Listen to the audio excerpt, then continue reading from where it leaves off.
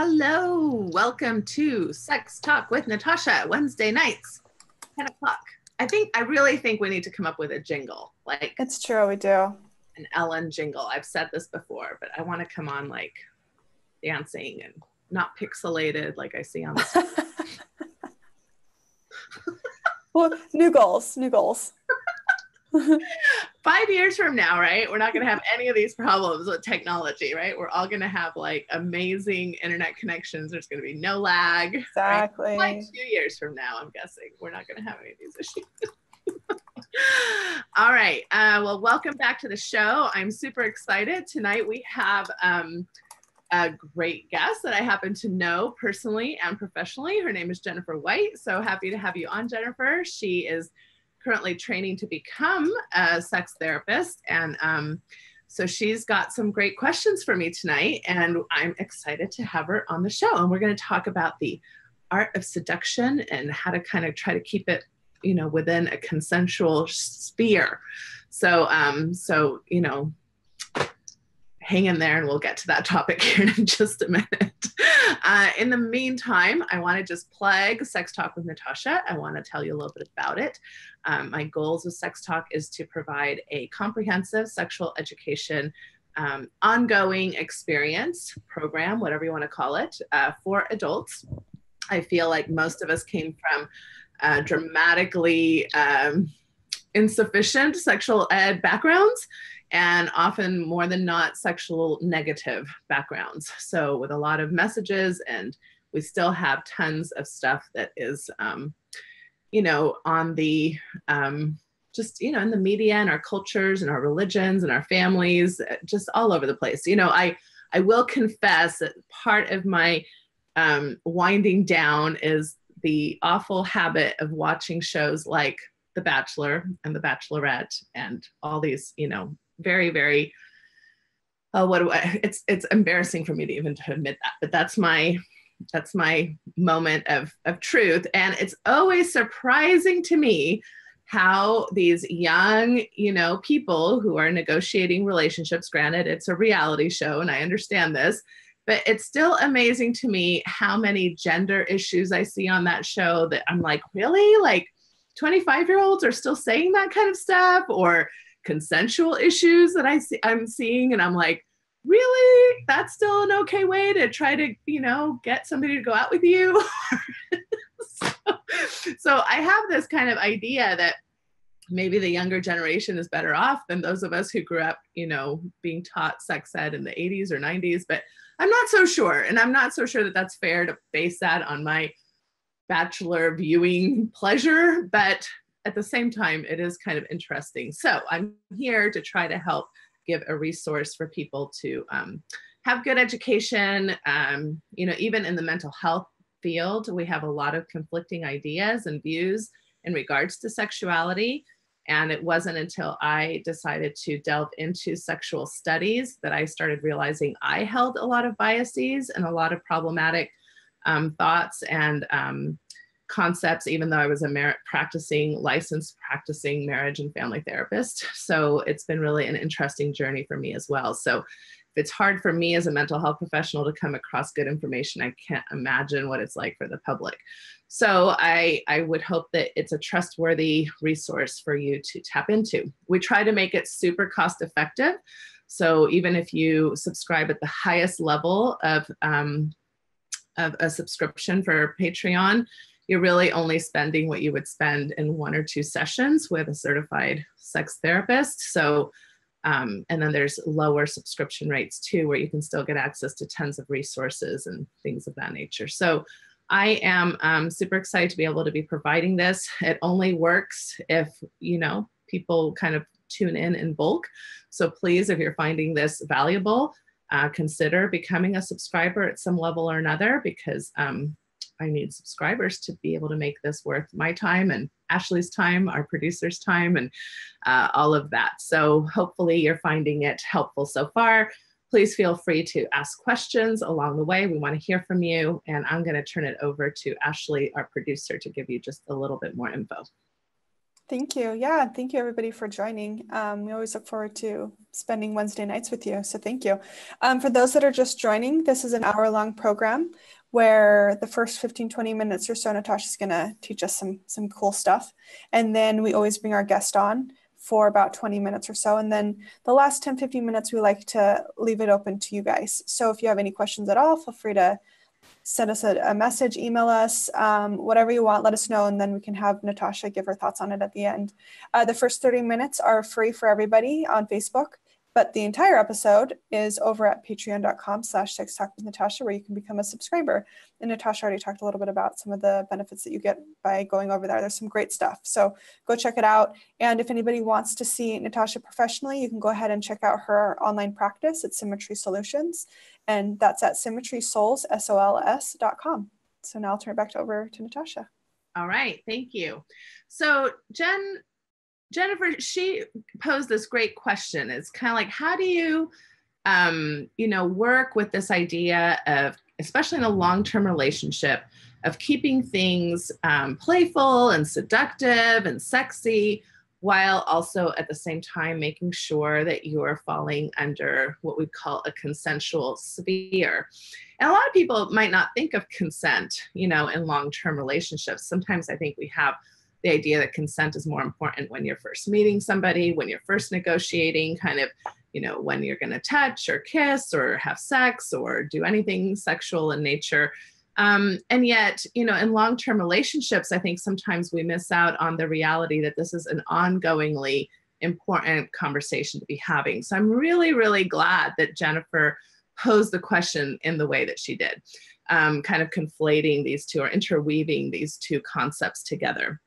So I'm going to start off with just my, if you know me by now a little bit, you know that I'm kind of a stickler for words and meanings and definitions. And this is one area where I'm kind of not. So as I was looking at the word seduction, I tend to have an implication of seduction as something fun and playful. And I think a lot of times people who are using those words like, hey, are you going to seduce me tonight? Or, hey, do you want to seduce me? Or things of that nature are kind of coming at that word from that space. So I am very comfortable with that. At the same time, I do want to just kind of put out there that the word seduction really doesn't come from the most of playful heritage. So the idea of seduction is more like, I'm going to try to get something that I want from you. And I'm going to do that through this kind of seductive power. Whether that's using my sexuality or my body or my resources or whatever it is that I'm going to use. So it kind of comes from this, it potentially has some negative baggage to it. So I just want to validate that, but not necessarily tell everybody you shouldn't be using the words seduction, especially if that's fun and playful in your relationship. So maybe, but if you are uncomfortable with it, maybe a better word would be flirtation. And what I would prefer to talk about instead of seduction necessarily being a negative word is one of the 6 principles of sexual health, which Doug Braun-Harvey talks about a lot, which is avoiding exploitation. And exploitation is a big, heavy word, dun, dun, dun, feels very heavy.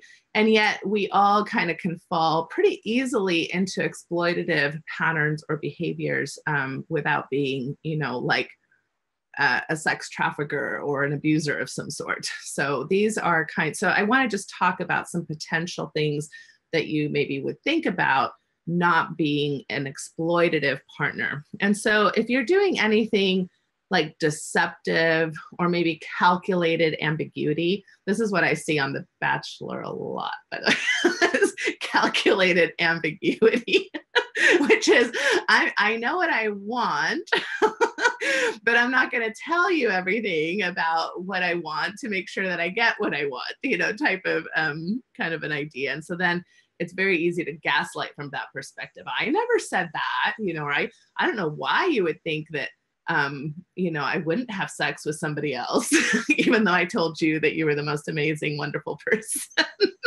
I never contracted that with you, right? So I think that calculated ambiguity is something that we don't want to use to obtain consent. Not caring necessarily about the welfare of the other person. Again, being very egocentric, like being very focused on self-pleasure and self-needs instead of really looking at how you're affecting the other person or persons that you're being sexual with. Maybe using guilt trips, as part of the seduction. So in other words, it didn't help me feel seduced when, I was told by several young men in my past that, oh, but baby, I've got blue balls now, so please help me out. I was like, yeah, that's not working for me. That's not very seductive, but it's kind of like guilt tripping me into making sure that you're taken care of, or calling me a tease or things of that nature. Even like touch or sexual provocation without consent. And if we're going to be kind of gendered about it, sometimes this is something that women tend to do, like, women touching the back of a man, or, leaning in and showing her cleavage or things of that nature, that maybe he would enjoy that, maybe not. I think sometimes we assume men want this type of sexual attention because, again, we have a lot of gender stereotypes in our culture, but without consent, you don't really know. And so, and then men are not necessarily in a position culturally to be able to say, hey, I'm not comfortable with that, because that seems kind of weird in our culture. It doesn't follow the narrative. Men are supposed to like those things. So you have kind of gender issues on both sides of how scripts and narratives are typically used, or the ones that we see in media, etc. Okay, so that's kind of my first point, is just talking about the word seduction in general, and maybe not conflating that with exploitation. And if you're more comfortable using the word flirtation. Now, I want to hit just a few points before we get to questions on this idea of, well, then in a long-term relationship, how do we make sure we keep this type of playfulness, creativity, present? Because quite frankly, a very typical complaint that I'll get from clients is, darn it, I wish our sex was like before we got married, right? Or I wish that our chemistry, we were so into each other and so into our, we could make out for hours before we got married, and now, we just kind of get at it. And if we're done in 10 minutes and it's fairly routine and maybe even boring, and why can't it be back like where it was before? So my number one thought on that is, well, I don't think that you're acting like you did before you were married. So I don't know, before I was married, I put on probably more makeup, or more, I made sure I showered before I went out on a date, or I was excited and there was newness about it. And I prioritized, planning a date and making sure that I was ready to go out on a date. And even if I'd had a hard work, I'd get off of work early to make sure I'd get home for the date, right? So I would prioritize, I would plan, I would talk, I would do things that I'm going to call sexual hygiene. And I talk to my clients about this a lot. And I'm not talking about, like making sure that your penis or your vagina is clean. I'm talking about, are you acting in ways that you would have acted prior to marriage? So, and I don't particularly want to shame anybody, because I know there's lots of different preference out there. There's people that really, if they go to the bathroom in front of each other, or fart in front of each other, or whatever, go, poop in front of each other, it doesn't really interfere with their sexual eroticism. And yet, at the same time, I think for many, those kinds of things do. We become a little bit too familiar in our everyday life with one another, and we don't necessarily keep some of the mystery alive that we had prior to when we were dating. So most people probably didn't pass gas and belch and, do some of these things during that courtship arena when the sex was hot. So I'm just saying there might be a correlate there that you want to pay attention to, and to keep the seduction, levels high and fun and eroticized with one another. My number 2 point about this is that, and again, it goes back to how we were before we were dating. If you're in your current relationship and you can't think of something that you're doing that's somewhat uncomfortable to prioritize your sex life, then you're probably a little bit too complacent. So we, when we're dating, we have all this new energy. We have hormones going on that just kind of naturally get us into a point where we're going to do things that maybe we wouldn't normally do. Like, oh, I'm thinking I might buy some flowers, or I might write a love note, or I might spend more money than I'm used to spending, or I might get a new outfit, and I might work out. I might, all these things that maybe we wouldn't naturally do, but those hormones and that excitement kind of drives us to those kinds of feelings and ability to shift our behavior. And then, like anything, once we're used to it, once we're kind of in this kind of stable, nice place that a lot of us like to get to with a primary partner is stability, it can be very easy to step back from those spaces of discomfort. So since none of us are married to ourselves or in long-term relationships with ourselves, I don't think, I mean, we can have solo sex, but we're not in long-term relationships with ourselves in the sense of with another partner is what I mean, is that your partner is going to have either a different libido than you are, is going to have a different erotic template than you are, is going to have a different, love language is one way a lot of people talk about it. And so if you are not leaning into something uncomfortable, it probably means that the setup you currently have is way too focused on your comfort levels, right? And maybe you're ignoring some of the ways that your partner might really appreciate being playful or creative or seduced, if that makes sense. So be thinking about that. And then number 3, which I've kind of already talked about a little bit, is I really do think that it's important to plan and prioritize your relationship with a primary partner, whether that's contracting what is going to be consensual, which we'll talk a little bit about. In other words, am I feeling pressure from you? Is your idea of seduction my idea of feeling pressured, right? Which is probably not going to work. So that means we need to prioritize conversations. We need to prioritize contracting. Maybe we even need to prioritize going to see a professional who can help us navigate something that's become kind of toxic between us. And both of us are feeling really hurt by this, kind of ongoing toxic negotiation. But it's kind of, and I say this a lot on Sex Talk, it's, if you want to get a promotion, if you want to get in shape, if you want to build a new house, you have to sit down, prioritize it, put consistent effort towards that, and plan. And I know that all those things don't necessarily go with the ideas of, this amazing, passionate, sexy thing that's just supposed to happen out of nowhere, which is kind of the script we're given about sex.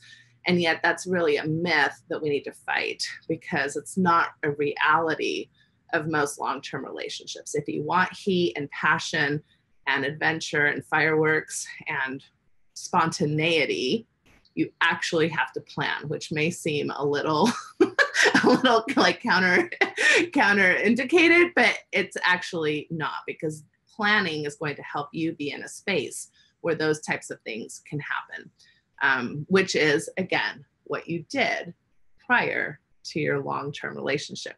You were in a space where you were open to those kinds of experiences, and why it's typically hotter when we are not together for, 15, 20, 40 years. But that doesn't mean it can't be hot. And there's lots of fun ways to have a great long-term relationship. Okay, that's my overall viewpoint on what this question brought up for me. And now I'd love to have Jen come on and share with us kind of what, am I even hitting on the question the way you want it? What kinds of things did you want to talk about that I haven't hit on? Are there other questions that my thoughts or bullet points elicited, etc.? Yeah, you hit on a lot of the things I was thinking about. And just to give a little bit of background, I've been married for 17 years. And especially as I'm like studying more in this area, learning more about how to have a healthy sex relationship, everything I learn that I want my clients to do, I want to make sure I'm working on too. Yeah. And so just so it's not like, I'm not going to ask them to do things I'm not willing to, you know, and obviously there's going to be different values sometimes, and that's fine. But yeah, I really think it's important to keep this, even, you know, after when it, long-term relationships, keeping that spark alive and making sure it's fun. And I know that I love to feel wanted by my husband, and I, both sides of this, you know, there's periods of time where maybe he'll have the stronger sex drive, or periods of time where I'll have, you know, the higher desire. Um, and rather than getting to a place where I'm complaining about it, I think it's fun to kind of plan things, as far as, yeah, negotiating, contracting, but also really putting the effort into making a nice date. But sometimes my motivation is really to get sex from my husband. So I want to make sure I'm respecting consent too, you know, because, you know, you plan your anniversary, or it's, you know, you're planning a fun trip, and you do I like, maybe I'll work out a little bit extra, or I'll, you know, get my legs waxed or get tan, you know, and spending time to make sure it's a fun thing that he'll like. All of that kind of is part of seduction, you know, planning and putting that much energy into it. Yeah. You bring up, I mean, that's a really good point. I mean, that's why you oftentimes hear the art of seduction, right? Like that's a common way to talk about seduction. And there can be a lot of those things that go into the fun, and, you know, bathing in certain type of oil, or, you know, having your skin really soft, or feel, a lot of it is just kind of preparing yourself, you know, like, do I feel seductive, right? Do I feel sexy? Do I feel happy with where I'm at? And do I feel like, you know, I'm in a space where I'm open to erotic energy and sensual energy and sensuality. And at the same time, you know, you put a lot of effort. You know, I can see a scenario where somebody puts a lot of effort, they go get waxed, you know, they spend the money on the big dinner, they maybe get a hotel room, and they're kind of expecting sex to happen, right? And now all of a sudden, if the other person isn't in that same space, there's maybe that pressure, maybe there's a lot of like unspoken energy, like the other partner's like, oh no, I can tell that my part, you know, they're wanting sex. And then if I say no, then we're going to have this huge little melodrama. So that's a really good point as far as, you know, where do those lines get crossed? How do we negotiate those things? How do we set it up for an invitation, but not necessarily shut the whole party down if certain things don't happen? Which is also, I think, a big reason why it's so important to redefine sex, right? So sex, for a lot of people, especially heterosexual people, it means a penis is inserted into a vagina, you know, and there are so many other ways that, you know, we can learn from our lesbian partnerships and our homosexual partner, you know, our gay men partnerships as well, that there's just so many different ways to enjoy sexuality that don't necessarily have to include that. And how are we going to deem success versus failure? So in other words, if I didn't get to have an orgasm through penis vagina sex, well, then the whole night was ruined. What a crappy anniversary we just had. Now I'm pissed off. Now you don't meet my needs. Now, you know, the other person's feeling exploited or like pressured, and well, you don't even care about my needs either, you know, et cetera, and you're off to the races, right? As far as some of these kind of toxic patterns that we can get into. And it's very easy to get into these patterns. It's laced with wonderful intentions and yet can go awry very quickly. So yeah, I think that I want to talk about this a little bit more. I know we're almost at the end of our time for Facebook, but I want to give a little bit more suggestions. So make sure you subscribe so you can see the rest of the program. But I do think that it's important to talk about strategies, communication skills, personal resilience, right? Coping skills, emotional intelligence. I mean, there's like 20 different things we could probably talk about that helps people address these types of scenarios in healthier, more sex positive, more relationship friendly ways than the minute that we're disappointed, or the minute that we've got a show on the road, something either has to happen or doesn't happen, and now we're really suffering, unfortunately. Do you want to ask any one question before I go off the air, or do we want to just take it on from there? Jen, did you have any questions related to that? I think it'd be good to explore ways, because I think you mentioned being resilient and, not taking it personally, obviously respecting the no, but in addition to that, maybe not taking it too personally, even if we put effort into it. Yeah. Okay.